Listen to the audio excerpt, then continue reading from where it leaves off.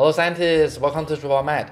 This video I will show you where you can find some free illustrations for your publications, and this is a database called the Smart Severe Medical Art. I'm not in any way affiliated with them. I come to know them because my college thesis advisor sent me the link, so that's how I found them. I personally never need to use this because I can draw these by myself, but a lot of my workshop participants have asked me about where they can find some free illustrations. So here you go, you can find it here. This is also the first time I check it out, so you will see my live reaction on the quality. You can go to smart.severe.com and then you will go to their page. It looks like here. So apparently they have anatomy and also cellular biology, medical specialties and general items. And they claim to have 3,000 free medical images. So let's take a look at them. Okay, where are they? Okay, so I guess I need to click on these then. Anatomy and the human body. So let's take a look at the respiratory system. Okay. So here they have 32 illustrations. Yeah, they look actually quite nice. I think, a lot of you have asked me about the lungs, so you can find the lungs here. Okay, let's take a look at the other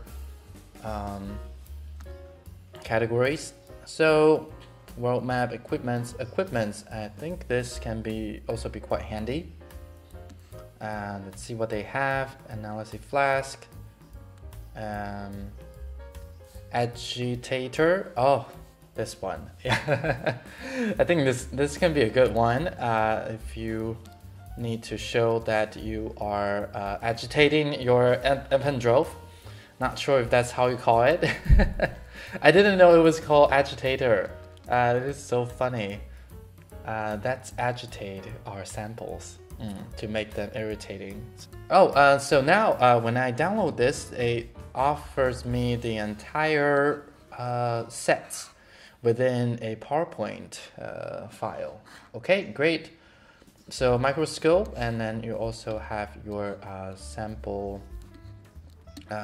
carrier microscope. That's good, and it seems that they're all PNG file. Oh no, they are actually vector images. So that means yeah, you can edit it, and also that means you can change the color if you want to. Good. So agitators. Is this also called an agitator? That is so interesting. I didn't know. The spectral photometry. Oh, lovely. If you're doing, I think this is for protein analysis that I remember for protein titration. Yeah, baths. This is also good. Okay, I think the apparatus is a good set. We can take a look at the other categories. Because some of you have asked me about mice. Do they have mice? Animals, yeah, that's where you can find mice, I think. That would be great. Okay, so you have beef. I think they mean cattle, right? Beef is when they are on a plate for you to eat. At least that's the kind of English that I learned. Yeah, let me know in comments. Can you just call a cattle beef? Cat, okay. Dog, green dog, blue dogs, purple dog. Why? Why would you need these? Like, well, okay. I don't know what these breeds are, but okay. If maybe you do some CRISPR genetic editing, then you get them. This one I can see that this can be the fluorescence dog that if you have add the GFP in, then it can be green.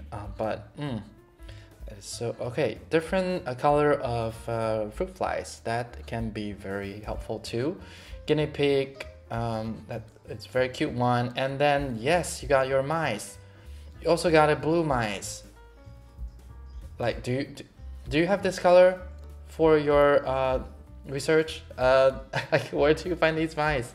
Okay, I think I'll use a gray mice then. Okay, mouse fetus. Yeah, they can be handy. And yeah, newborn mouse. They don't look so cute here, but yeah, that's how they look like when they're born.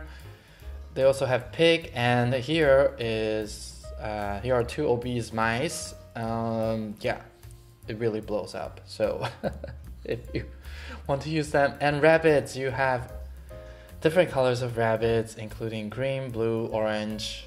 What kind of lab produced these? Let me know in the comments. Young mice. Is this how young mice look like?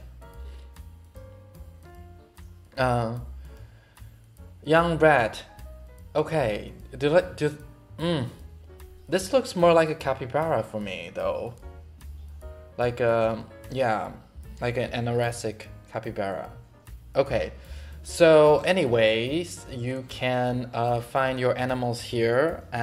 You can also find the colorful genetic altered animals. So yeah, I think they can be quite handy if you want to add them into your graphical abstract. Okay, let me use the mice to just take a look at how it works. Okay. When I download the animal, it also gives me the entire collection. So let me see the mice. Okay, the mouse. You have all kinds of color, and apparently it is also a vector image, I think. Yeah, so you can also change the color. I think this actually looks better as white mice instead of a gray mice. Yeah, but they give you the freedom to do adjustments, so I think that's very nice. And here are our different stages of mice, including our capybara and obese mice. This is so hilarious, this one. Okay, I do think they have a good rat though. This is something I would use. That's really nice. And they also have green pig. Yeah, I remember seeing this on some of the genetic editing pigs that they glow in the dark. This really reminds me of those glow in the dark pigs. Yeah, fascinating. Again, I'm not affiliated with this organization in any way. I'm just really sharing the information in case if you want to use some free illustrations, and then you know that you can come here to get them. And let's look at their usage license, that if they are as honest as they stated, that you can use them freely. Okay, severe medical art. Where can I find the license? Okay, if we come down here, then you will see Creative Commons license under there. So these are provided under these license, and let's see what is their terms and condition. Okay, so it's something pops up. So it's an attribution 3.0 unported. So we will see what that means. So you are free to share, copy and redistribute material in any media or format. That's really nice. And I can adapt, remix, transform, blah, blah, and even commercially. That is very, very nice of them.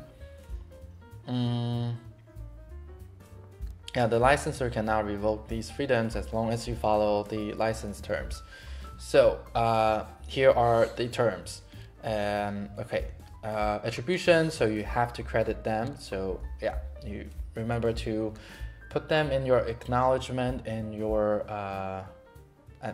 paper. Also need to indicate if changes were made. Remember that. No additional restrictions. That's really nice. This is the free material that you can use, and I think they can give you some quick solutions. So Yeah, I would recommend it if you want to use them. So if you want to draw them yourself, then you can follow my tutorials on this channel. So make sure you like, subscribe, and share the videos with your friends and colleagues. That can really help me to grow the channel. And if you want some emergency help with your scientific illustrations, you can go to my Patreon to look at the Drawbar Med helpline. I look forward to seeing you in the future videos, and I wish you a happy Drawbar Med.